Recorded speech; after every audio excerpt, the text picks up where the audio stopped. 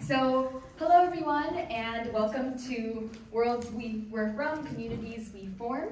For those of you who don't know me, my name is Ritu, and I'm a high school student by day, stand-up comedian by after 3 p.m. And this is the fourth event that I'm hosting in my open mic night series called At the Intersection.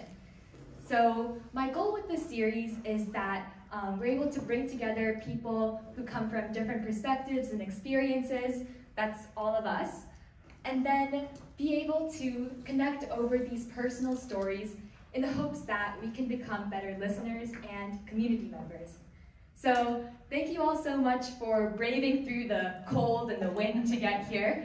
I'm really excited for the wonderful event that we have lined up for you.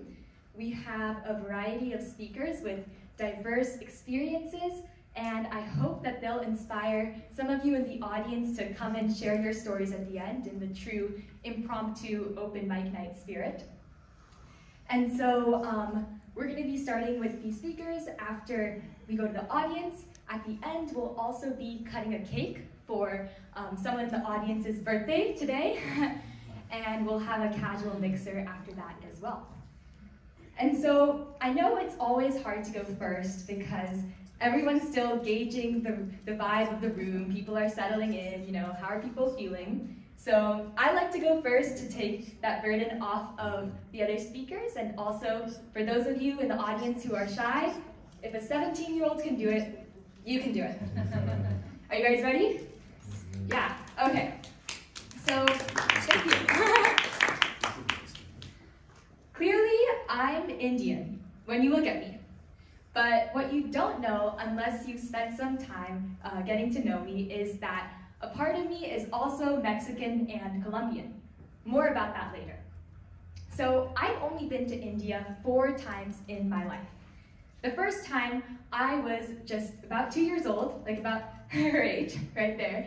And this was for a ceremony called Mundan. This is a Hindu ceremony where they shave off the baby's first hair, and the idea is that you're getting rid of the negativity from the previous life, and the hair is going to grow back stronger. And so, as you can imagine, this is great in theory. In practice, it's not fun for the kid. So luckily, I'm able to look back and cherish these memories because my Mundan was recorded by my dad. And this is before the iPhone. So he had a camera and he was able to get in all these angles. So my mom's holding me like this. He goes from the below angle, so you can see the absolute agony on my face as this man is just like scraping my head with a knife. Now you can imagine, my parents had to put a lot of faith into this neighborhood Pandit, this religious priest who was there and shaving my head. But he was pretty good, and if Yelp had a category for baby head shaver, he would be a solid 5 stars. And so in this video, I'm screaming, I have no idea what's going on, and my dadi, my dad's mom, she's playing the harmonica, she's trying to distract me. My dada, my dad's dad, he is playing Hindi music and just trying to, you know, change the vibe up.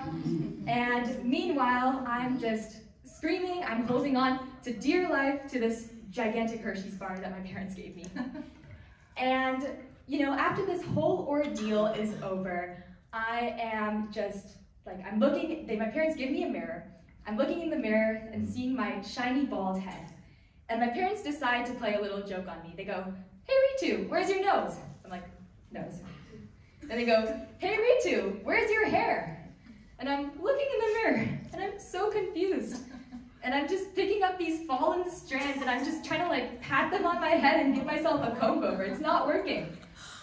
But anyways, that was back in 2007. You might be wondering, what makes me Indian today? I have 2 answers to that. Chai and bargaining. First, chai. Now, chai is at the essence of the Indian spirit. In fact, we're so passionate about it that one of the best ways to get a room full of Indians to argue with each other is to ask, is it pronounced chai or cha? If you don't understand, that's because there's different ways to say it in different dialects, and people will get very passionate. And what happens with chai is when I would go to India and I'd visit my aji ajoba, which is my mom's parents, we would every morning share life stories over a nice cup of chai. And in between these tales, they're the ones who taught me how to dip my first biscuit. So for those of you who don't know, there's a lot of technique involved in drinking tea and dipping biscuits, and it depends heavily on the biscuit. First, if you're using a Parle-G, one dip max. Any more and it's just gonna sink into the bottom, be lost forever. If you're using a Marigold, you can swim it around all day and it's still gonna be hard as a brick. We actually have chai and several of these biscuits here, so please do enjoy it. Just watch out with the Parle-G. Second, bargaining. Now, I know a lot of cultures around the world pride themselves on their negotiating know-how, but nothing beats an Indian who is out for a good deal, okay? Have you ever seen Indians trying to negotiate with a vendor? It's terrifying. They got this like Jedi mind trick where they can convince you to sell something happily for half the price you were initially asking for.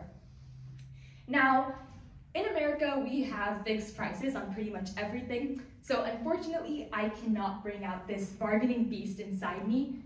However, the next best thing is buying in bulk, and that's why I love Costco. By the way, if you go to a Bay Area Costco on a Friday night, I guarantee you that 90% of the people there are Indian. That's fact. So that's my Indian part. Now, more about my Mexican and Colombian part. This comes from experiences that I've had living with au pairs who come from these countries. So my family, we get au pairs through a program called Cultural Care.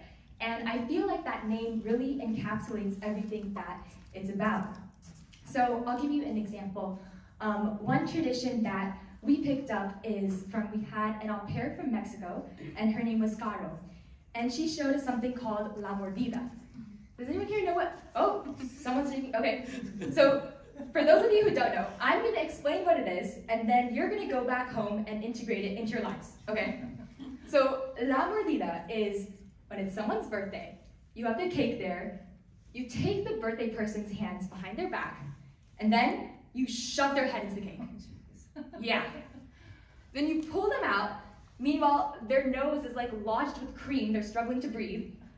And then you cut the cake. It's great, right? Except when we do it in my family, we use a bowl of whipped cream to shove the person's face into. Because let's face it, I'm too Indian to waste that extra part of the cake. So I was telling this to Ingrid. She's our current au pair, she's from Colombia, and she's actually in the crowd right here. Yeah, hi Ingrid. So she was telling me that in Colombia, they do that too, sometimes. But what's more common is they'll take a birthday person, they'll take an egg. Guess what happens next? Crack. And sometimes they'll throw flour on them too. I'm not making this up. So my reaction was, okay, maybe that works in Colombia. But in California, considering egg prices right now, I don't know. And the Costco eggs. Exactly. They got them today. Oh, great. Gotta get that deal after this then. So the great thing about cultural care is that it works both ways too. The au pair gets to learn a lot about Indian culture. So we once had an au pair, her name was Laura, she's also from Colombia. And before she came here, her brother was telling her, oh, you're gonna go live with an Indian family, you have to get used to how they're gonna speak with the accents. So she's like, okay, how do I do that? And he tells her, go watch The Simpsons, listen to how Apu speaks. You understand that? You're good. So she turns on The Simpsons, and she's freaking out because she cannot you guys know Apu, right? He's the Indian store owner in The Simpsons who speaks like this.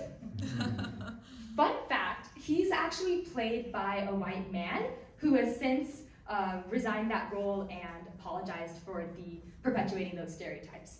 But anyways, when Laura came here, she was very scared, but she soon realized that that's not the case, that's not how we speak. And we actually ended up introducing her to various aspects of the Indian culture. We took her to Ganpati festival celebrations and Diwali parties, so we had a lot of fun with her. And so, as I'm reflecting on these different experiences that I've had with my curiosity for different cultures, I feel like the key to understanding, a lot of times we want others to understand ourselves, and I think that the key to that is first when we understand others. And so, when I'm thinking, ultimately our identities are made up of things that we inherit and things that we also choose. So when I think about what I want to pass on to the next generation, maybe the mandan isn't going to make it, but definitely the chai, la mordida, and singing happy birthday in English and Spanish. And so I look forward to hearing other stories that the other speakers tonight are going to share about their personal journeys with culture. Thank you.